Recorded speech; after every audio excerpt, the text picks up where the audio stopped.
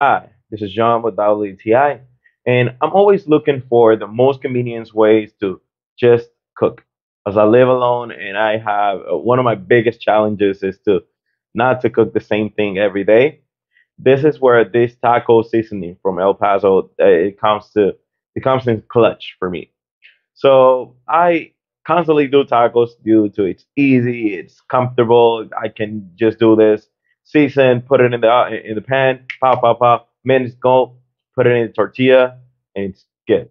So, but this isn't it actually does a great job when it comes to having your meats, chicken or ground beef, that is gonna taste different.